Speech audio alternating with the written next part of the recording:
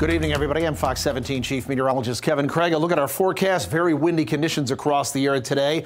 And you can see our peak wind gusts. Look at this. Norton Shores had a 68-mile-per-hour gust. The National Weather Service in Grand Rapids, a 63-mile-per-hour gust. And from Lowell to Allegan to Battle Creek to Holland, wind speeds were at least 50 to 55, even 57 mile per hour. We do have a high wind warning across the entire area. That's that mustard color, north, south, east, and west here across our area, all the way over to Flint and Detroit.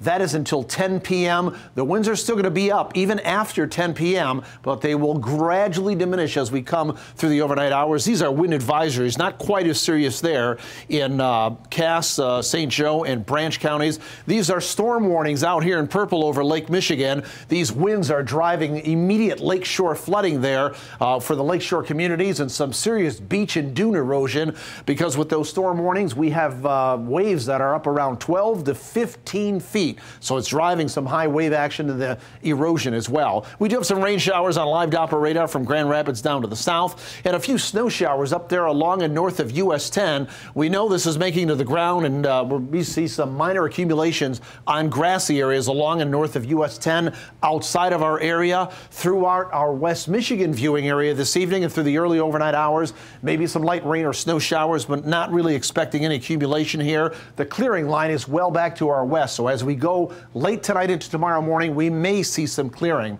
Temperatures as cool as 34 up there in Big Rapids. We're 40 in Grand Rapids. 40, 42, a popular number right now, but our high temperatures earlier today were well into the 50s. Here's what the forecast model looks like, and we'll pick this up at midnight. These larger, wider numbers are the sustained winds, still at about 15 to 30 miles per hour coming in out of the west. The G numbers represent the gusts. So we're still looking at midnight of some strong winds, but as we go through the overnight hours and into 6 a.m. tomorrow morning, we've got some 10 to 20 mile per hour sustained winds with some gusts around 30, 35. And then as we go through our Monday, we still have a prevalent wind out there. Nothing like it was today, but probably out of the southwest to west at about 10 to 20 miles per hour through the day with some 25 to 30 mile per hour gust. Here's our forecast then for tomorrow. Well, we're talking partly cloudy to partly sunny skies, maybe a afternoon or evening drop or flake out there. Highs only around 42 with the west wind at about 10 to 20 miles per hour. The next 3 days of our forecast here, well, we talked about tomorrow. Tuesday, maybe a snow shower, a few flurries,